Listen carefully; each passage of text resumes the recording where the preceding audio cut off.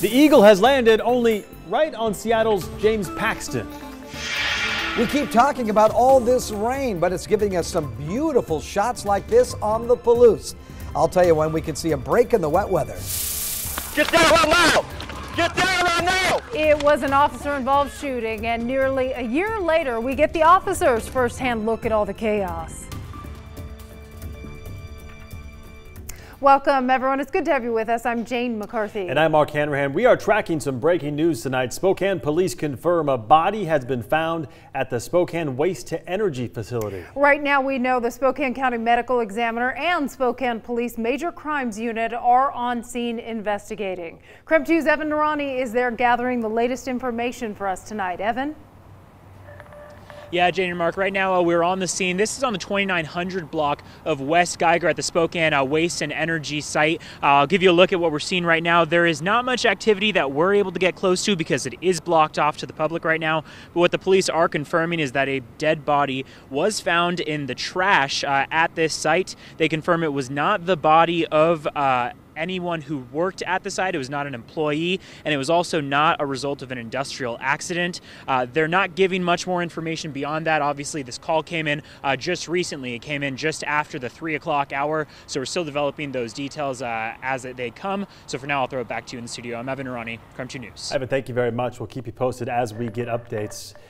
All right, to weather now. If you like dreary, wet weather, well, you're in luck. Well, that is a gorgeous picture in some ways, right, Tom? Tom, how long is the rain going to keep sticking around? Because it's not stopping. Yeah, it's not stopping, although by tomorrow midday, I think it does stop for a little bit of time. By Saturday, it shows up. Here's the deal. You wanted a trip to the west side, wanted to go over to the Seattle area. What have I done for you? It's a staycation. You get to stay here at home. You don't get to waste the gas money, the time in the car. You get Seattle weather right here. And also temperatures will warm up. We've got a lot of subtropical moisture streaming into the west coast right now, everywhere from Northern California up to Washington State. Widespread rain across the Spokane area. This will continue overnight and then decrease on Friday before another bigger weather system begins to move in. We'll see an overnight low of 37 degrees. Wind out of the east at 5 to 10 miles an hour. For your Friday, we'll look for, again, morning rain, a little bit of clearing in the afternoon. Should peak out at about 50 degrees, and we'll see that sunrise at 19 minutes after 6 o'clock. I always look ahead to the weekend. We've got temperatures in the low to mid 50s. The windiest and rainiest day will be on Saturday, and then we'll begin to see some drying out by Sunday afternoon with a high of 55. I'll have a look at your 10-day forecast coming up in a few minutes. Thank you, Tom. In other news, police say he was a danger to himself and others when they shot a man in the Perry district nearly a year ago. That man survived, and he's still in the Spokane County Jail, charged with multiple counts of assault. Well, today, Spokane police released body camera footage of that incident. KREM 2's Lindsay Nadrich joins us now with more on what happened. Lindsay? Well, today we learned this whole thing started at Holy Family Hospital. That explains why witnesses say he was wearing a hospital gown before the confrontation with police. Officers say the suspect, Terrence Willett, has a history of threatening others and hurting himself with a knife. Police say Terrence Willett checked himself into the emergency room at Holy Family, complaining of a possible overdose of his ADD medication. Surveillance video shows Willett refusing to open the door to his hospital room. Staff say he then pulled out a knife, saying he wanted to leave. He then ran out of the hospital, got into his car, and took off. Police say the hospital didn't notify them of what happened there, though. They didn't get involved until someone called in a reckless driver in northeast Spokane. Witnesses say Willett jumped out of his car while it was still running in a neighborhood. One man in that neighborhood said Willett chased him and his kids with a knife. Another neighbor shot this cell phone video. It shows Willett yelling at officers. Shoot me! Get on the ground! Shoot me! Get on the ground! Shoot me! Body camera video released today shows another perspective. Get down right now! Get down right now! Please stop! Get down!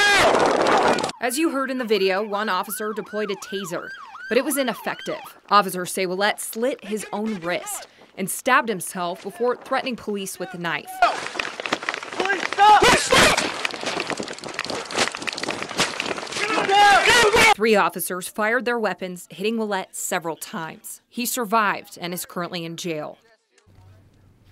So police say this isn't the first time Willett has threatened others and himself with a knife. In November of 2012, police took Willett to the hospital after he stabbed himself twice with a knife and asked police to shoot him. In April of 2013, he held a knife to the throat of a woman who had a restraining order against him and again fought with police. Then in October of 2014, police say Willett armed himself with a knife during a standoff situation and threatened to stab officers and a police canine. Willett is a 7-time convicted felon. In studio, I'm Lindsay Nadrich, KREM 2 News. Lindsay, thank you very much. Bad weather was stalling crews' efforts to find the last 3 children of the Hart family. Authorities believe their mothers intentionally drove off a cliff in California last week. The bodies of the mothers and 3 of their children have been recovered, but still no sign of the other 3 children. Searchers are looking for any sign of them. The family moved to Southwest Washington from Oregon recently. The couple faced abuse allegations in both states.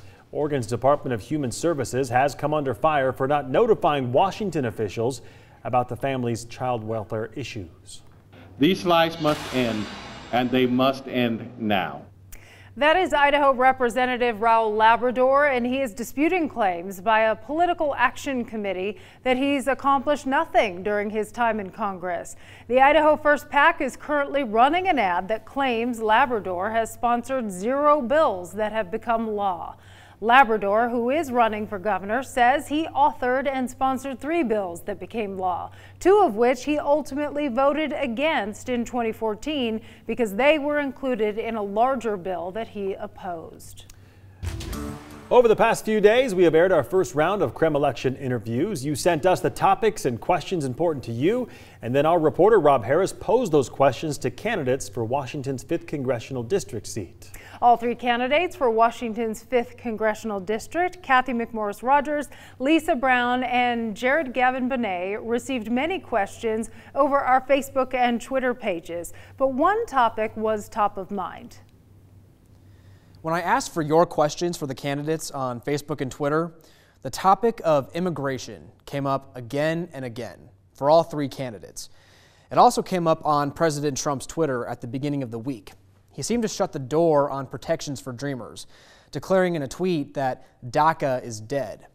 But Representative Cathy McMorris Rodgers told me last week that she's still committed to a DACA fix, and her office reaffirmed this position after the president's tweets. My biggest disappointment in the budget deal was the fact that we did not get a DACA fix as a part of that deal. It's overdue. Congress was supposed to get this done by March 5th. I am working right now actively with my colleagues on legislation on what I believe would be a way to both ensure that we have the border security that the administration is calling for, as well as the DACA fix. And I think a 3-year fix makes sense, that we would get 3 years of border security and a 3-year DACA fix and give those DACA kids the certainty that I hear is forefront on their minds. Kids that are in universities and colleges right here in Eastern Washington that don't know what their future is. And we need to give them some certainty. Another main source of controversy within the immigration debate, so-called sanctuary cities for illegal immigrants. Republican candidate Jared Gavin Benet is against them, but he wants to see immigration reform to make legal immigration easier. I do not agree with sanctuary cities. We've seen an epic fail in that system. The illegal immigrant that murdered Kate in California, he was in a sanctuary city, and he got off with time served. And when it comes to immigration, I think that we need immigration reform. I have friends that are immigrants. When they came here legally. They followed all the proper channels, and it took them about 5 years and thousands of dollars to attain citizenship. We need to find a way that we can vet these people, get them in here faster, and make it easier for them if they want to come here legally. Democratic candidate Lisa Brown was also asked about sanctuary cities.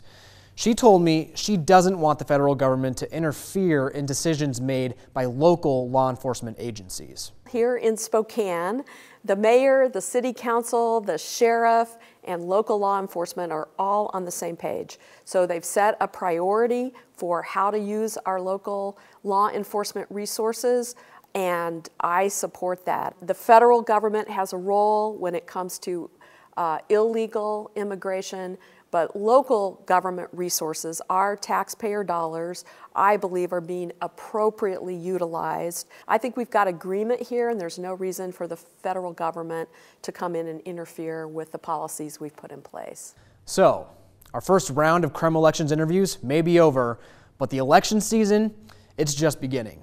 And we want to keep covering the issues and the questions that are important to you.